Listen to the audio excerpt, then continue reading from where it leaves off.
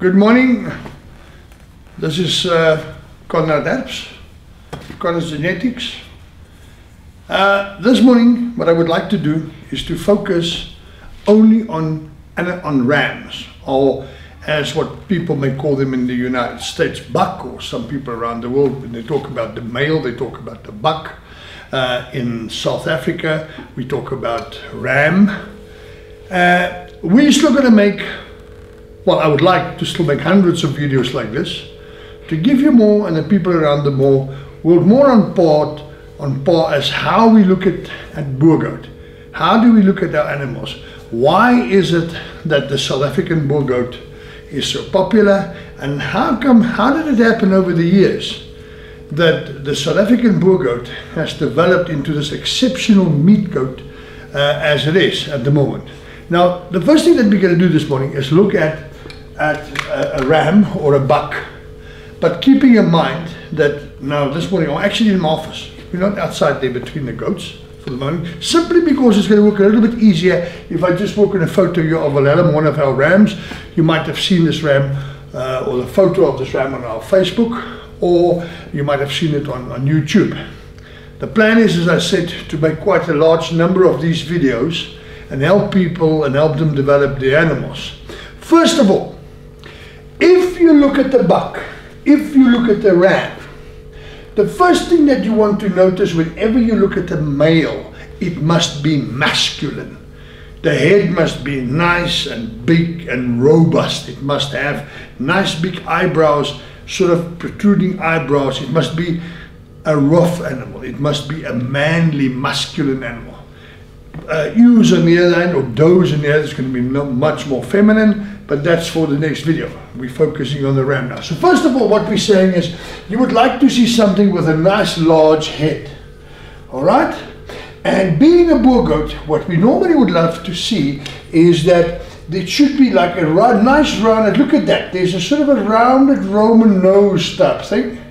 And from the tip here of the mouth of the nose, it makes a nice half moon with the horns, the whole lot right up to there, which gives us a nice round feeling, all right? And we have nice long ears. They can be, at this moment, I think, normally they just hang sort of straight down. This one picked it up for the moment the photo was taken. And then the next thing that you would like to see in an animal is the neck. A long, nice, look at the size of the neck. If you're looking from there to there, it's a nice long protruding neck. The animal's got length. If you look at it on the length of the animal, right from the front of the nose here, right to the back there, we have a nice long body of the animal. The more body we have, the more distance we have between the hind quarters and the front quarters, obviously the more meat we have, the more chops we have in an animal. The next thing that you would like to see is a nice long straight top line. Now at the moment, as you can see, the way that the animals stand with these the two legs on the other side closer and the two front legs further apart, this naturally causes this animal to have a little bit more of a hollow back here. This animal, I know, normally has a straight, more straighter back, because you like the top line to be all nice and straight. Very important on your male is that it shall have a very deep chest. A male animal, the depth of the animal, there are three things that we want in an animal: length, depth, and width or breadth. Proper length, proper depth, that's the depth of the animal, and then of course the width of an animal. For a male, you want your depth from here, from the shoulder right down here, to be very deep. And normally a male must be very deep at the front, and it can go narrower at the back, or it should wedge to the front. And the ewes or the females normally will wedge to the back. They will be bigger at the back, smaller to the front. And at the moment, there are tendencies in some countries where they breed the little wethers animals, where these things don't have chests at all. The chests sit right up here, there's nothing in the front, the thing wedged like that. that is not a Boer goat. A Boer goat must have a proper chest. There must be body in there. Why? Simply because this part of the animal is the part where we have the lungs and when we have the heart. These animals need to be functional. Remember what we have. An animal must be functional. He must be able to survive out in the bush and in the fields and in the pastures. He must be able to walk far. He must be able to find food, and therefore he needs a proper rib cage which holds proper lungs and a proper heart so that this animal can actually function and go find food. The other important thing that you would like to see of a male is if you put a stick under the animal, somewhere here below, in the middle by the navel, a male or a buck should always fall forward. If you pick up the animal here and you pick him up, at all times a male should fall forward and a female should fall backward. But otherwise, what means most of the weight should be in the front for a male, and a female, most of the weight should be at the back.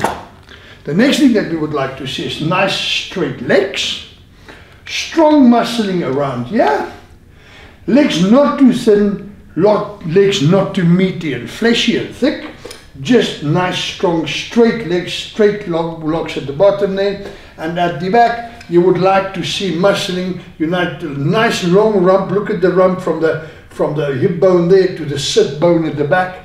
A nice long rump that you see there with lots of meat coming down the back, right down to the, not little bumps sitting here, little balloons sitting there. No, we want meat to come right down here to the hook at the back, with lots of meat here and lots of nice thick muscling. If you look carefully, you can actually see, Mark, if you can focus in for us here, you can actually see, let me try and get from that side, you can actually see some muscling down there and some muscling down there. Nice hard muscling, that's what you want to see, because normally goats don't have outer fat.